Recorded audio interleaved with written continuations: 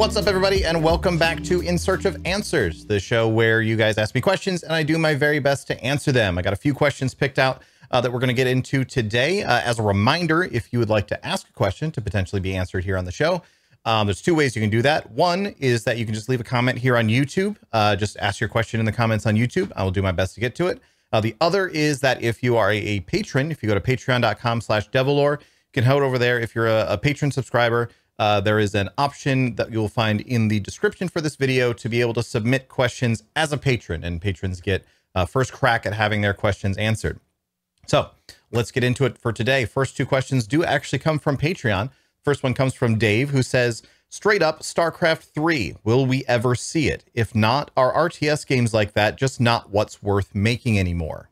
So as far as Starcraft 3 itself, I definitely have a lot of thoughts about that we're going to get to in just a second. But I want to start by talking about the idea of, are RTS games like that what people want? Is that what people are actually finding to be worth making these days? And it's definitely fair to say that we haven't really had, for a while at least, we haven't really had a core RTS that's really, at the very least, that's really made waves anywhere. That's really struck out in the way that, or stuck out in the way that StarCraft 2 did, for example. There is one that I will definitely call attention to that's being made by a bunch of friends and former colleagues of mine over at Frost Giant Studios. It's a game called Stormgate that's being worked on. I had the opportunity to play the demo for it a little bit during the Steam Next Fest or whatever it was they had a few weeks ago. And if you want StarCraft 3, you should definitely be paying very close attention to Stormgate, because it really feels like, in every single way, a spiritual successor to StarCraft 2. So highly recommend, if that's the style of RTS gameplay that you're looking for, keep a very, very close eye on Stormgate, because that game, and it's being made by a bunch of the people who used to work on StarCraft, I should note. Highly recommend you keep a very close eye on Stormgate and what Frost Giant is up to over there, because it's looking to be very much a game in that vein. It's worth noting, however, that there's been a lot of sort of advancements and pivots and different types of RTS that have come out in the recent years. I would actually put games like Against the Storm or even Frostpunk and the upcoming Frostpunk 2. I wouldn't really call them an RTS necessarily, but they've taken a lot of ideas from the way that RTS is played and built kind of a new game with it, or taken some of the core concepts from an RTS and expanded it in a different direction. Kind of like how so many roguelikes, for example, have taken the idea of okay, well, it's a platformer, but it's a platformer that you run multiple times, for example, or it's a top-down adventure game, but it's a top-down adventure game that you do this thing differently in it, and so on. So games like Against the Storm and Frostpunk are certainly ones that come to mind that, at least for me, scratch some of the same portion of my brain that RTS games do. Again, I wouldn't really call them an RTS, but they have a lot of similarities to it. And if you're an RTS gamer and you haven't checked out those games, I do highly recommend it. Other interesting news on that note actually just came out either yesterday or earlier today. I actually just saw it earlier today, so the timing has worked out pretty well in this. But there is a studio called Uncapped Games that is sort of teasing. They haven't announced it yet. They will be announcing at Summer Games Fest, which is coming up in June. But they're talking about a new RTS that's being helmed by David Kim, who, if you haven't heard of David Kim, he was the multiplayer lead on StarCraft 2, and he's been heavily involved in the StarCraft development and StarCraft community for a long time. And they're working on a game, and the way David Kim talks about it, it sounds like they're kind of trying to make the next evolution of RTS, like an RTS that still plays like an RTS, still exists in the RTS space, still works like an RTS, but is maybe less focused on, in fact, the quote that David used in the article that I was reading on PC Gamer about it is actually perfect.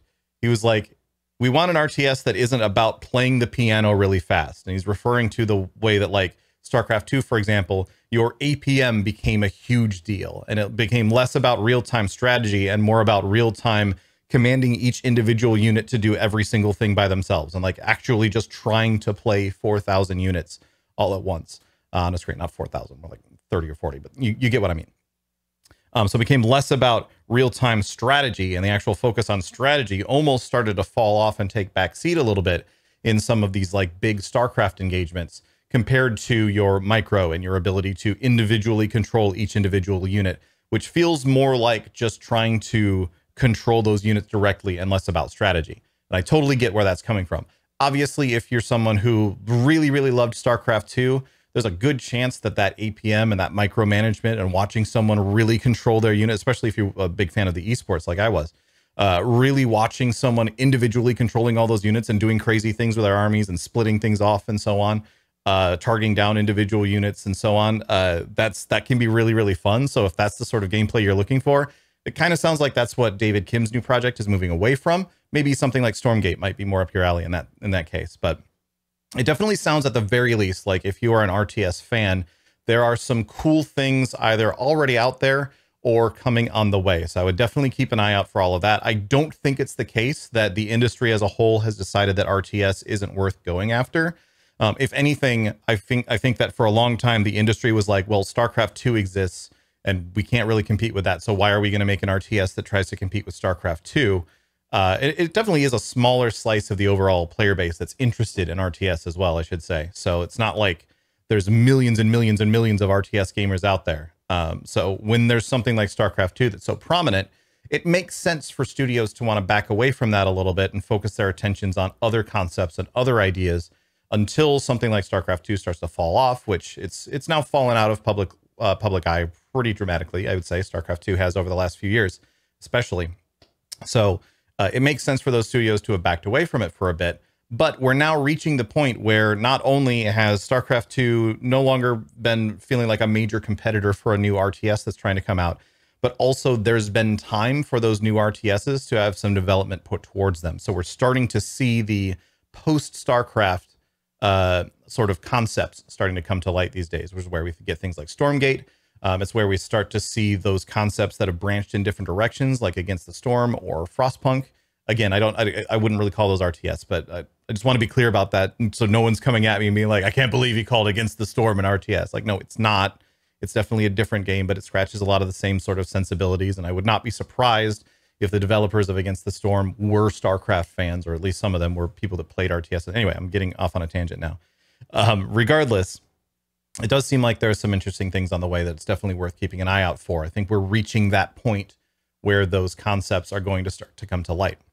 As for the question of StarCraft 3 itself and the actual concept of a new StarCraft game, I think it would be very dumb of Blizzard to not do something new in the StarCraft, like with the StarCraft IP. And it is definitely, it's about time for that. Like, if you remember StarCraft 2, like a whole big tagline for StarCraft 2 was hell, it's about time. That game came out 12 years after StarCraft 1 did. But it was released in 2010. It's been 14 years since StarCraft 2, well, just shy of 14 years since StarCraft 2 came out. It's about time again, I would say. So hopefully somebody somewhere at Blizzard is planning out some sort of new game, doing something with the StarCraft IP. I don't know that it would be a new RTS. I don't know that they would be directly working on a new StarCraft game in that typical sense. It feels to me like the sort of thing that Blizzard would want to play around in that story, play around in that world a little bit, and try to come up with something different to do. Who knows? Maybe they'll revive StarCraft Ghost or something like that. They'll go back to earlier concepts of different types of games that could come along. I think it's inevitable that we see something related to StarCraft again in the future, because it's a really powerful IP, and it would be dumb for Blizzard and for Microsoft now to just sit on that and never do anything with it. It's not like, you know, the rock and roll racings and the Lost Vikings of the universe, where like, yeah, those were fun games, but they weren't really like household names the way that things like StarCraft are. So I absolutely think we'll see new StarCraft stuff at some point.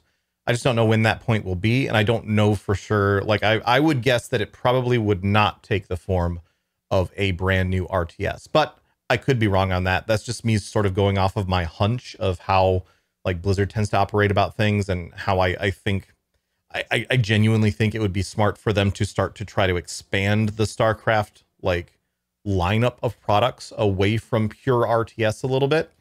But that also could just be like selfishly a little bit, because I know a bunch of the people that are working on Stormgate, and obviously there's a bunch of people that are now working on this unannounced project that David Kim is working on as well.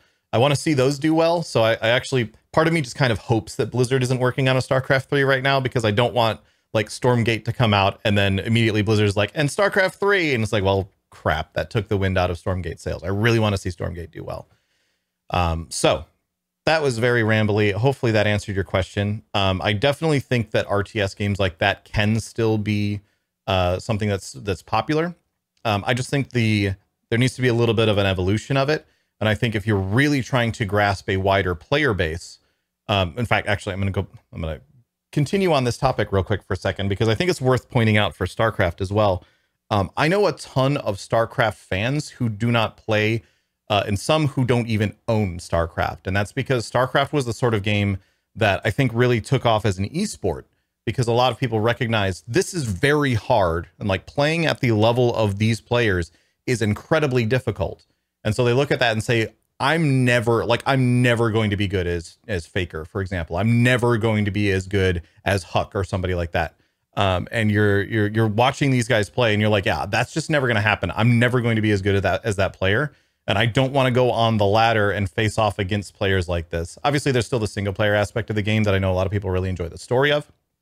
But I find RTS to be a little bit weird as a storytelling mechanic in this day and age, at the very least. Regardless, I definitely think there were a lot of people who were fans of StarCraft, but didn't necessarily want to play it and would be less inclined to purchase a new RTS, having been exposed to that and going, yeah, the gameplay is not for me. I'll totally watch someone play it, but the gameplay itself is not for me. So I think it's important that RTS continues to innovate a little bit and continues to iterate and come up with these new ideas. And so the stuff that David Kim was talking about in the game that he's working on, the unannounced game that Uncapped Games is working on, that's really exciting to me, because that's the concept of let's figure out a way to make RTS more about the strategy and the overall thinking and things like deciding when to expand and deciding what units to produce, and less about individually micromanaging each individual unit, so that it's more palatable to people like me who are not very good at playing the piano really fast. That's kind of my overall take on that at this point. I really do hope that we continue to see that happening. And I think another StarCraft product at some point is inevitable. It'd be very dumb for Blizzard, or excuse me, for Microsoft to purchase Blizzard and then not do something with the StarCraft IP. That would be very dumb. Cool. Let's move on. Next question came from Bloodhaven, also on Patreon, who says, what are your thoughts on the upcoming Warband system in WoW? So first of all, I appreciate the WoW sort of leaning into the World of Warcraft War Within meme a little bit. I just find that funny, and I see what you did there. As to the Warband system itself, I talked a little bit about this in the Sounds Good Make Sense episode last week, where I really hope to see this be something that gets expanded a little bit further, and maybe eventually could be something that leans into player housing in some sort of concept, where maybe you have like a war camp that you actually go to, and you're able to walk around as one of your characters and see your other characters like sitting there and doing things, maybe even assign them to do tasks or something. I don't know, put a mission table in there.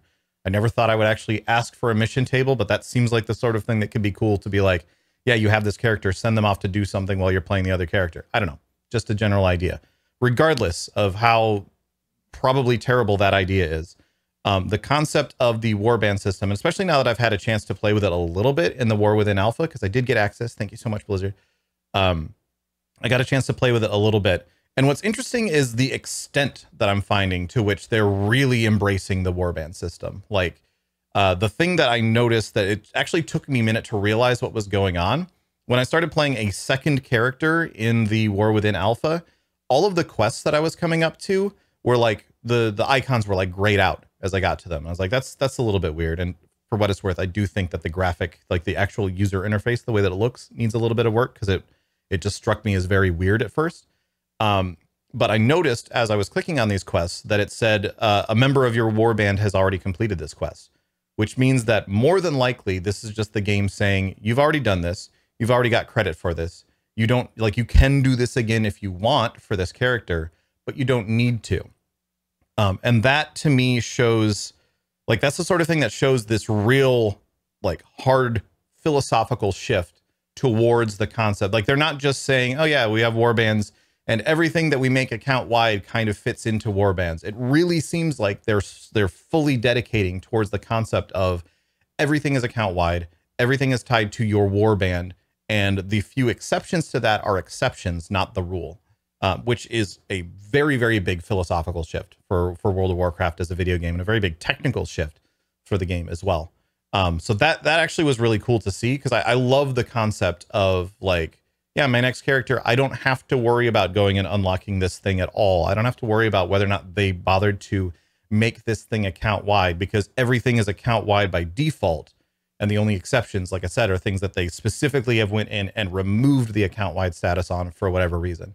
And thus far, I actually don't know if any of those things even exist. It's possible that everything is account wide and they just leave it that way. I think I would expect that at some point there would be something that they decide, yeah, no, every character needs to do this. But that could be as simple as things like, you know, you picked a profession, and because you decided to go blacksmithing on the first character and then you went jewel crafting on the second character, yes, you do need to do the jewel crafting quest still on your next character. It's not necessarily the same quest overall, and you do need to do this other content that unlocks these different professions. But even then, who knows? Maybe that would be something that once you've done the jewel crafting quest, if you then have another character that is also a jewel crafter, it's already done for you. I don't know. There's definitely some things that I'll be looking to learn more about the Warband system as they continue to open up more of the War Within Alpha, and they continue to expand on what's available in there. There's not a ton available for actual play in the War Within Alpha right now. There's basically 1 zone, 2 dungeons, and 3 or 4 delves. I think it's 3 delves. I don't remember off the top of my head right now. But regardless, the Warband system is definitely looking to be the almost bigger of a philosophical shift than I think Blizzard is even really expanding on themselves. It really seems like from the core, they're now saying, yes, everything is account wide by default.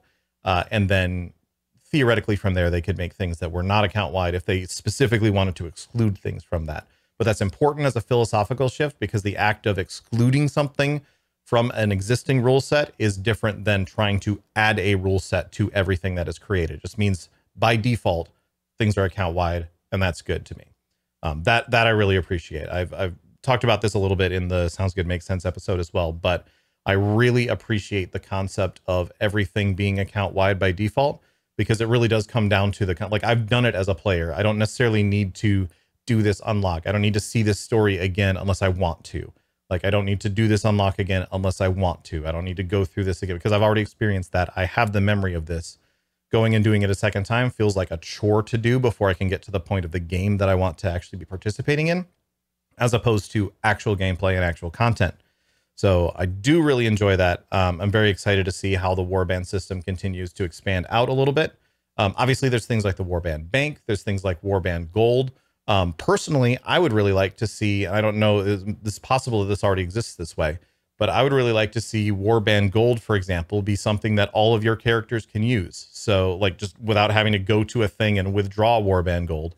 Like, if I want to go repair my gear, or if I want to go buy something off the auction house, I don't want to have to go to the Warband Bank, withdraw gold, then go to the auction house and spend that gold. It'd be great if I could just spend that Warband Gold right from there. Almost like, I know there's probably people that would prefer to have each individual character have their own set of gold. Me personally, I would like to be able to put all of my gold from my entire account into one big pool and be able to use that as though I was just spending gold on any of my characters. But we'll see. Like I said, I can see reasons why maybe someone wouldn't want that to be the default at the very least. Regardless, I'm very, very optimistic toward the Warband system. I also, for what it's worth, I like how the character creation screen, or the character select screen, is shaping up. It's a little bit janky in the War Within Alpha right now because it kind of shows the old one and then transitions to the new one, but I'm sure that'll get fixed at some point. It just is a cool system, and I'm looking to see how they continue to expand on it. I really do like the direction that they're going with it. All right, let's move on. Next question comes from YouTube, from I'm going to say Daria's Raven. I'm assuming that's how it's pronounced. I have to be missing something about the hero talents. All the ones I've seen on Wowhead just look like another chunk of talents. None look that interesting, and you get all or most of them by the time you're leveled. So aren't they just another chunk of talents? Am I missing something because it doesn't seem like a big thing? So at the core here, honestly, you're not wrong. Like, it is just another chunk of talents. What I think is important about this is reasons why it just being another chunk of talents is actually good. And why the couple of choices that are actually made in there. So essentially, if you're not familiar yet, the way that hero talents work, every spec gets the choice between 2 hero talent trees. And yes, you will unlock every talent in that tree by the time you're fully leveled. There are a couple of choice nodes in there where you have to pick one or the other, but you will have the entire tree unlocked no matter what. Like there is no option to spend those points elsewhere. There is no option to mix and match between the different trees. If you choose to be a scale commander, destruction evoker or devastation evoker, for example, then you will get all of these scale commander points as you have finished leveling by the time you're max level. And I think that's important because they were not trying to add additional complexity to the game, or at least not that much additional complexity to the game by doing this. I think their goals here were add some extra flavor to each of the classes. They stated before that their goal was what you are, but more. So it's more about leaning into an aspect of the class that you're playing or the spec that you're playing that you like, or providing some additional flavor or an additional layer of something to your spec that you're playing without taking it over, without making it a fully different thing. Like if you become a Shadowpan Monk, for example, the Shadowpan Monk as a Windwalker, which is what I've been playing mostly primarily in the War Within Alpha so far. The Shadowpan Monk just basically is, it's some bonuses to your Windwalker stuff. It makes your Blackout kit cooler. It adds this flurry stuff. It makes your Fist of Fury a bit cooler, and it just basically adds some extra damage on top of it in a couple of interesting ways. It's not just straight up increased damage by X%, but it does add a few new things for you to sort of play with, but it doesn't add any buttons, and it doesn't change how your abilities work. It doesn't like completely redefine anything. It just kind of says, hey, you like kicking things, you like punching things, here's the punch and kick things tree that adds a few more benefits for when you're punching and kicking things. And that I appreciate. That's one thing that I really like about that tree, is it gives a great option, especially for Windwalker, which at least in Dragonflight right now, I think is a very, very over bloated and kind of, there's just too much going on for Windwalker right now. It's honestly part of why I've had trouble getting back into Dragonflight. I've mostly talked about like the quests and everything being overwhelming, but also trying to play a Windwalker right now is also a little bit overwhelming as a returning player. As an aside as well, a lot of the Windwalker changes, they've slimmed down some of the button bloat. You still have a ton of buttons as a Windwalker, but I'm not like scrambling for action bar space trying to figure out where to put Feline Stomp and stuff like that, because it's an option. I can just choose not to have it, and it's perfectly fine, and there's just generally fewer buttons in general. But that's more of an aside about how Windwalker Monk is playing on the War Within Alpha right now. Let's get back to the concept of the hero talents. As this Windwalker, and especially coming off of Dragonflight, I was very happy to see a tree that was not like, we're going to completely change how your spec plays. It's like, no, this is leaning into the part of Windwalker that I like. It's making my normal Windwalker play just a little bit better in some cool and different ways, giving me a couple of different choices on how to go about that, but nothing that's so incredibly substantial that I feel like if I make a wrong choice between the choice nodes, or if I don't take this tree and instead take the other one, that I've made a catastrophically bad choice. Now, I do expect that with all of these hero talents, there will eventually be a meta that forms a little bit, and there, as people start to figure them out, it'll eventually be the case where it's like, oh, you went that tree instead of that tree. That is incorrect. You should go the other one because it's more damage, or you should go the other one because the healing is better. It's more effective in some way or another. I absolutely expect that that will end up being the case. I think in a game like World of Warcraft, that's pretty much inevitable. People are going to min-max things down to fractions of a percent, and that will just always be the case. As long as the remains as fractions of percent, it's still okay, because then you can still choose the other one and know that unless you're like a world first raider, you're like really, really pushing bleeding edge progression, that it's probably fine. And it's whatever you're more comfortable with and whatever you personally are going to play better is the correct choice in that case. And it's less about whether or not one does 0.05% more damage than the other one. Again, as long as the overall difference is kept relatively similar, which is actually a huge, that's very difficult for them to do balance wise. So we'll see how that works out in total. But I think the fact that this isn't, in most cases, adding too much to the overall gameplay is actually an important part of why hero talents can work. Because, again, they're just adding an extra layer to something that you're already doing. They're not redefining your play style. And the couple of trees that I played around with, I've talked a bit about the Shadowpan Monk so far, but I was also playing around with the Scale Commander Evoker a fair bit. And I don't really know how to play an Evoker. I literally had to get in a Discord call with a couple of the people, in fact, with Bloodhaven, who was one of the people who asked the earlier question about the Warband system. just to even understand how to play the spec, because I hadn't really played it before. And I was like, okay, I see these buttons, but I don't, it wasn't like coming together for me in my head. So I had to get that explained to me a little bit. But once I had that understood, and once I recognized where I was going with it, and I started playing around with the scale commander, it's super cool just from a flavor perspective. I expect it'll also be effective because it does provide a lot of group-based benefits like the bombardment and so on. But it's just kind of cool to be there, like attacking things and going through, like using your disintegration beams and splitting that among multiple targets in some cases. And then just seeing these like other like evokers flying by overhead. These other Drakthir flying by overhead. They just come screaming past. The sound effects are great. They drop a bomb and they just go by. And it's not like a constant thing. It's just kind of cool. I am a little bit worried that in like a big group setting, like I could see in a raid, these, like if you have 3 of these in your raid and there's just these scale commanders like screaming by constantly, I could see that being annoying. Hopefully Blizzard's got that on their radar to be able to dial that back a little bit. But that's a case where genuinely it's the feel of it that makes me enjoy that a lot. The gameplay of it is also good, don't get me wrong, but that feeling of, yeah, I'm doing this stuff and it's commanding these extra Drakthir to come flying by and add to my damage, because I've commanded them to do so. That just felt pretty cool, and the way that the effects work together kind of helped sell that fantasy a lot. So I wouldn't expect hero talents to be something that redefines how your class is played. I wouldn't expect this to be the sort of thing that's like, oh my god, I'm gonna pick this, and now my paladin is actually just, I don't know, my paladin is Tyrion Fordring. I am Tyrion Fordring now. It's maybe a bad example because Tyrion Fordring is basically just a basic paladin, but whatever, it doesn't matter. I don't think it's going to be that sort of like class redefining or experience redefining thing. And I think that's good. I think it's important that this system is not something that takes your class and turns it into something else entirely, for 2 reasons. One, I don't think that's necessary. I think people pick their class and they don't necessarily want to then be forced later into picking something else that's going to redefine. Like if I'm leveling my character and I want to play a Retribution Paladin, I don't want to get to the new expansion. I don't want to get into the War Within and suddenly it's like, okay, Retribution Paladin, your options are Shakadin or Holy Pally. And it's like, well, no, but I picked Ret. I want to be Ret. Let me be Ret. Like, I think it's important that it sticks to the fantasy at its core, at the very least, of what you were already doing, and just feels like an extension of that.